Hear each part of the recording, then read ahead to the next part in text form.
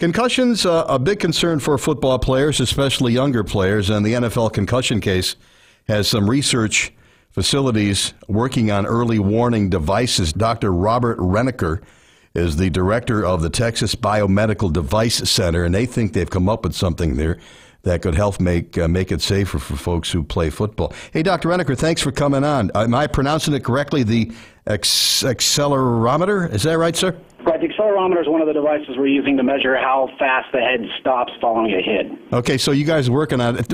How does it exactly perform? It's a complicated little device, but it's a little microchip that measures, say you're driving in the car and you hit the brakes really hard and your body continues to move forward.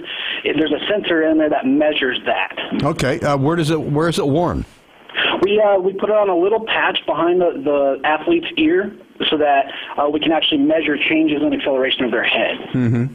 So it's in the helmet. It's not on the helmet. It's on the ear proper, like someone would wear a hearing aid, something like that, right?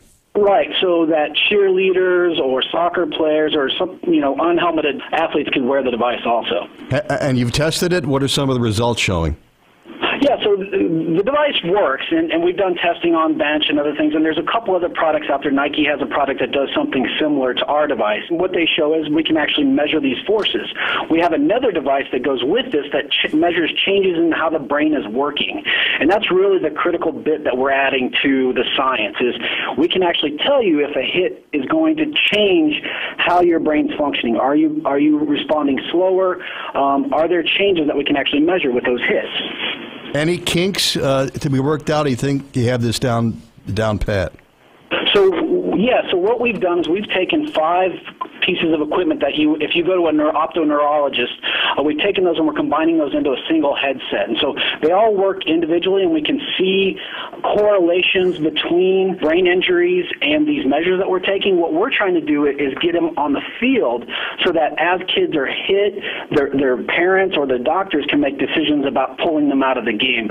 Because we think, if you get hit and your brain swells a little bit, you're much more likely to have a severe brain injury if you get hit again.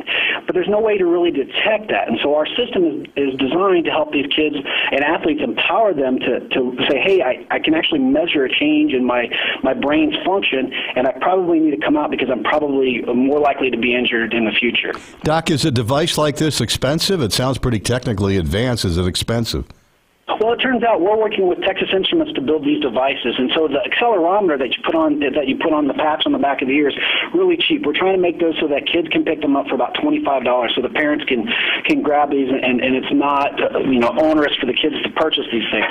The goggles, you only really need 1 pair of those per team for say a Pop Warner team or a high school team, because people are not getting knocked out or having massive injuries on a regular basis necessarily. So what happens is the kids would go in the locker room before the game, everybody would do the quick test, and then on the field when somebody's hit and the accelerometer says, hey, you were hit pretty hard, they'd come over to the sidelines, they'd put the goggles on and do the test. And then if the test says, hey, you're slower, you've got an issue, then the coaches and the team doctor can make a decision whether or not that player should stay out and how long the player should stay out. Hey, bang for the buck, considering the results and what you can do for $25, I think it'd be a pretty easy sell to these schools.